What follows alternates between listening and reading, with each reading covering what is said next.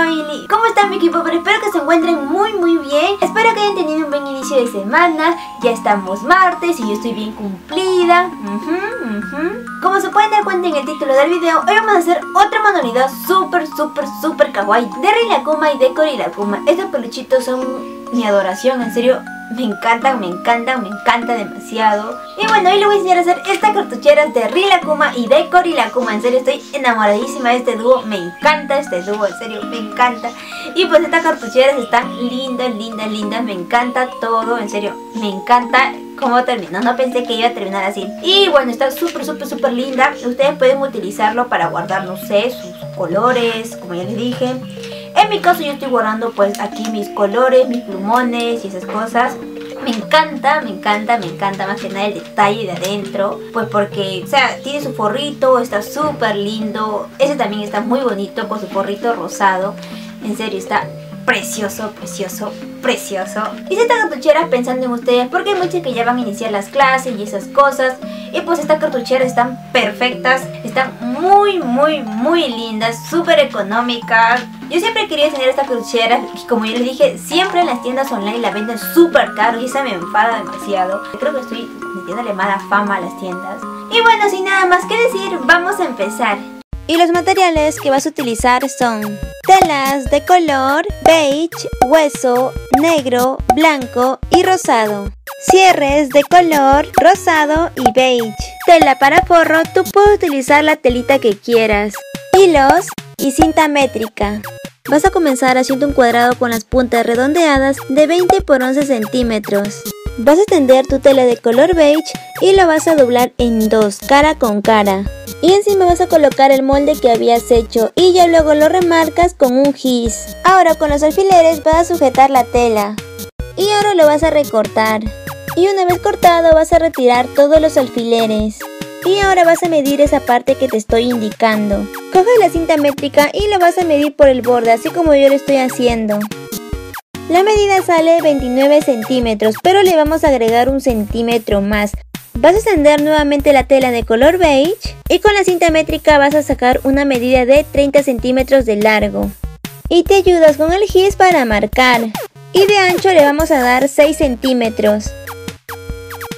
Y ahora con una regla unes todos tus puntos. Vamos a ocupar dos rectángulos, así que vamos a dibujar uno nuevamente. Y ya sabes, luego lo recortas. Y esto es lo que tendríamos. Ahora vas a coger un pedazo de tela beige y lo vas a doblar en dos. Ahora cogerás el rectángulo más grande porque vamos a hacer las orejitas. Ahora vas a cortar la parte que te estoy indicando. Y ahora con el gis vas a dibujar las orejitas de manera redondeada. Y ahora lo recortas. Y como ves, así se vería este par de orejitas. Y para cortar el otro par, lo único que tienes que hacer es poner la tela detrás y luego lo recortas por el borde. Y como ves, así las orejitas estarían iguales. Ahora vas a coger la tela para forro y también lo vas a doblar en dos. Y vas a coger nuevamente el molde que habías hecho. Y esta es otra forma de cortar la tela. Primero lo sujetas con alfileres y luego por el borde lo recortas. Ahora coges los dos pares de orejitas y vas a coser por todo el borde que te estoy indicando, dejando libre la parte de abajo porque por ahí vamos a meter el relleno. Yo siempre coso a mano por si acaso. El tipo de costura que estoy utilizando es el punto atrás. Así es como se vería y ahora vas a voltear las dos orejitas. Y ahora con tela de color amarillo vas a hacer esos dos óvalos pequeños y le vas a pegar con pegamento para tela. Y ahora sí le colocas el relleno. Y ya estarían listas las orejitas. Ahora vas a coger el rectángulo grandote y le vas a poner cara con cara. Y también vas a coger la tira que habíamos hecho. Y vas a coser de aquí hasta aquí.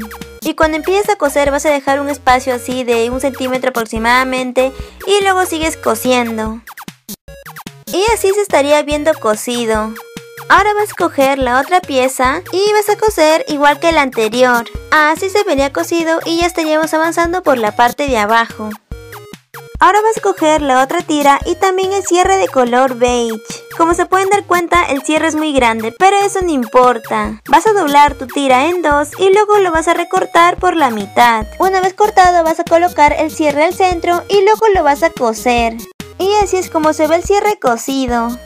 Ahora vas a coger la pieza más grande y lo vas a poner de esta manera. Y ahora lo vas a coser. Ahora vas a coser el contorno y cuando llegues a esta parte vas a colocar la orejita. Y lo vas a coser procurando que las orejitas queden paradas de esta manera. Y haces este mismo procedimiento con la otra orejita. Así es como te deben quedar las dos orejitas. Ahora vas a coser eso que faltaba y vas a meter el cierre dentro. Y una vez que hayas terminado de coser, vas a cortar el cierre. Y así se estaría viendo la cartuchera. Ahora vas a coger la pieza del forro, los dos rectángulos y las dos tiras. Y vas a coser de la misma manera que habías cosido el otro. Y así es como se estuviera viendo cosido. Ahora vas a cortar por el medio de esta manera. De extremo a extremo.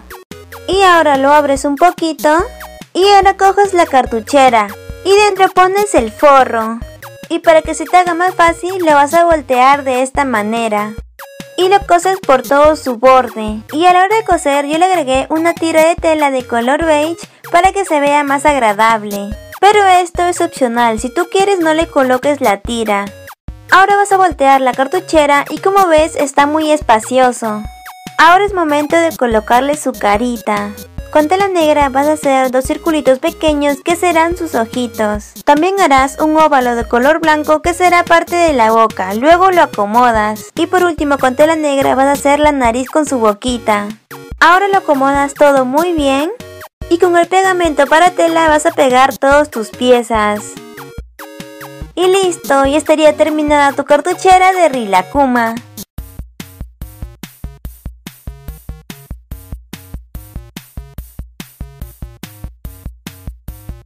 Y como pudieron ver, el procedimiento no es tan complicado. Si le pones empeño y dedicación, la cartuchera, créeme, te va a salir preciosa, preciosa como a mí. En serio, estoy muy contenta. Y pues me encantaría mucho que ustedes también lo hagan. Y ahora vienen los saluditos de Facebook. Y ellas son Cintia Hernández, Saraí González, Candy Barbosa, Soyin Kim, Heidi Perdomo, Ximena Flores, Sandrita Minero, Arlene Olmedo y por último Carito García. Y ya sabes, si te gustó este video, dale manita arriba para seguir subiendo más videos de manualidades kawaiis. Y si quieres seguirme en mis redes sociales, búscame como Fabbi Lee y también te lo dejaré aquí abajito en la cajita de información. Y no olvides suscribirte a mi canal, yo estaré subiendo videos todos los martes y sábados.